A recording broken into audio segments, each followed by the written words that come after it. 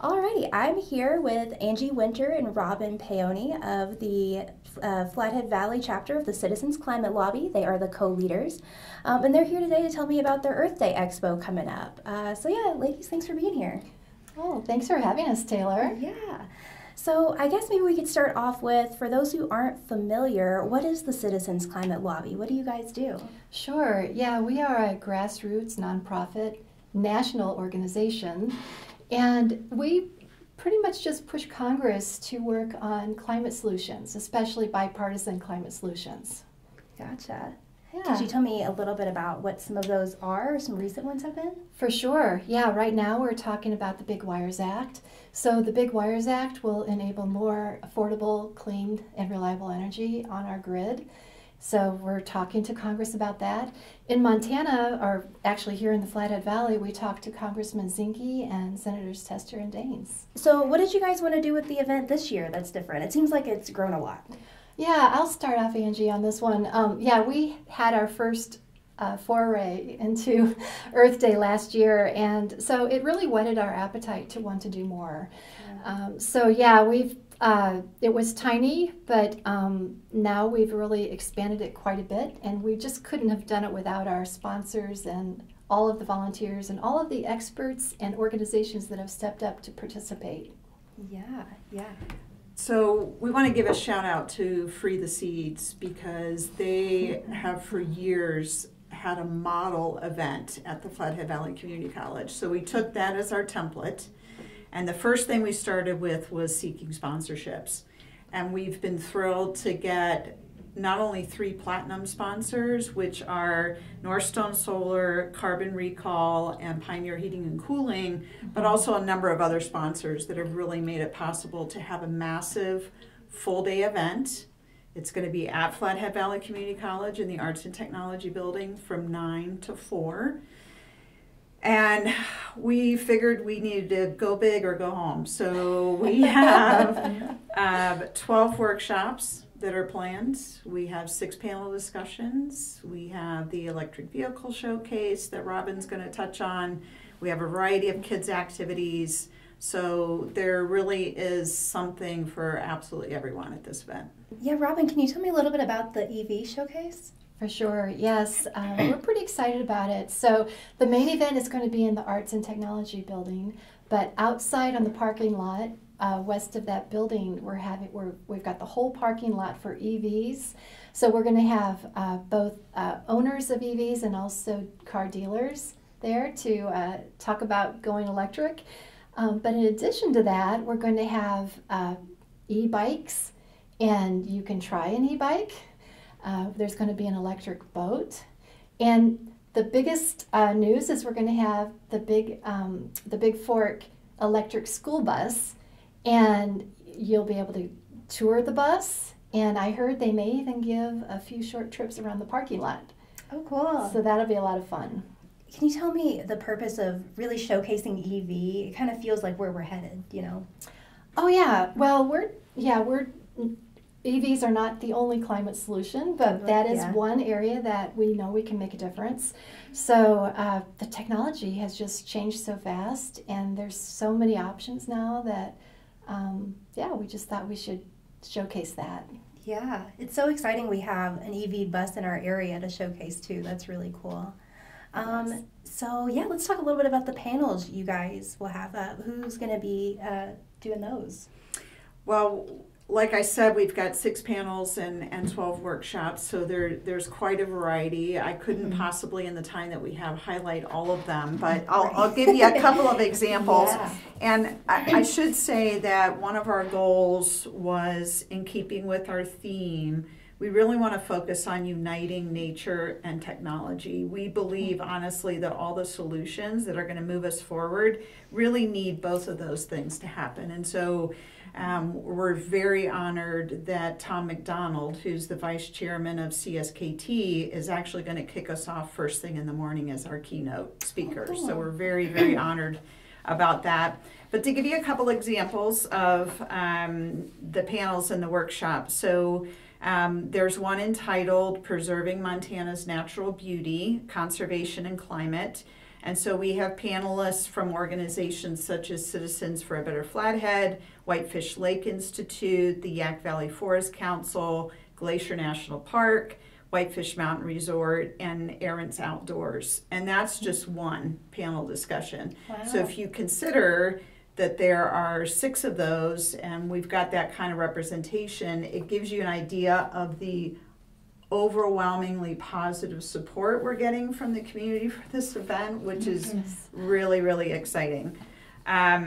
So then, to give you an example of one of the workshops, back to EVs and solutions for the future, a lot of people have questions about, well, if I want to invest in solar panels, what are some of the things that I should consider when doing that?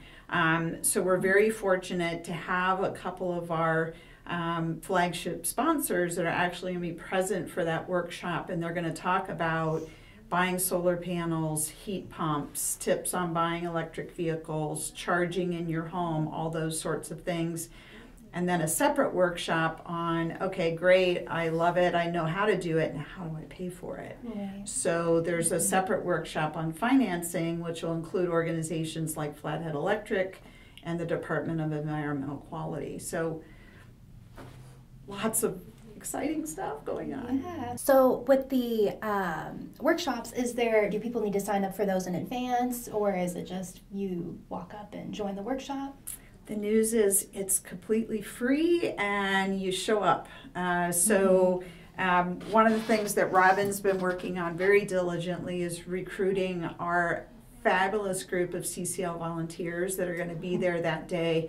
And one of the first things that will happen when you come through the doors of the Arts and Technology building is you'll be greeted by someone, and there'll be a general information table where we'll have the full schedule.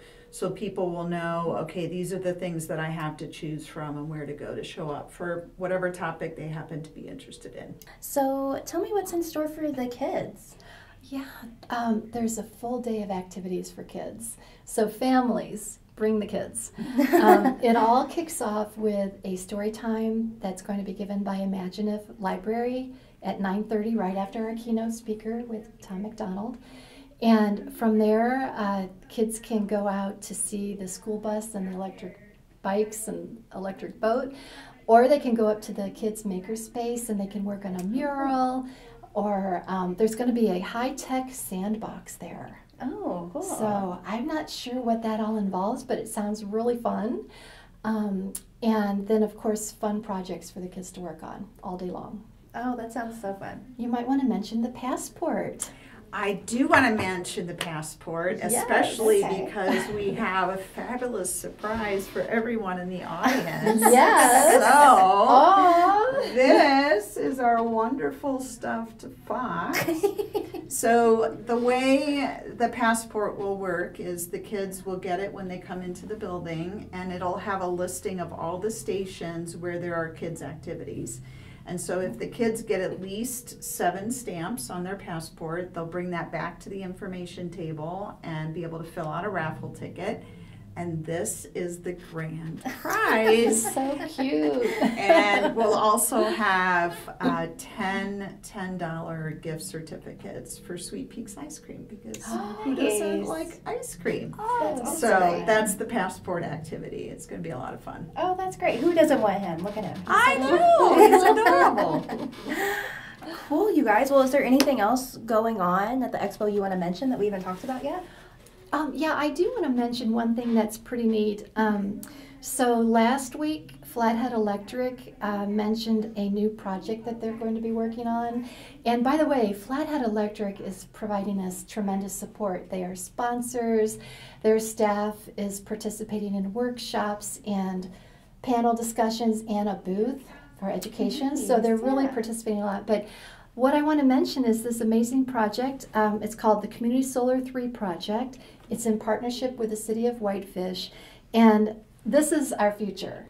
What it is, it's a solar project, but it combines with utility scale battery storage. So it just enables us to have, or for them to add clean, affordable, and reliable energy. And that's our future. That's so awesome. Yeah, because that's some pretty new technology, right? Of the battery storage. Yeah, and it's available now. So we're already in, a transition to clean energy. Yeah. Well, that kind of brings me to my next question. There's a lot of really great educational opportunities here.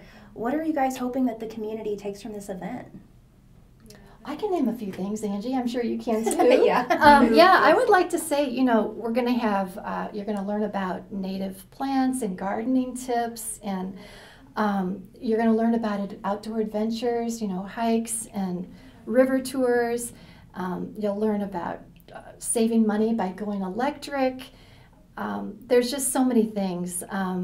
But mostly what I hope people take back are the many solutions that all of our organizations that are involved are providing. So one thing we're going to do is have a couple opportunities to learn about that. We're having a workshop and poster session with the youth, and also we're having an NGO lightning round. So if you attend those two things, you'll see what the youth projects are. Plus, you'll also get to hear lightning fast what all of the various organizations are working on and promoting in the Valley.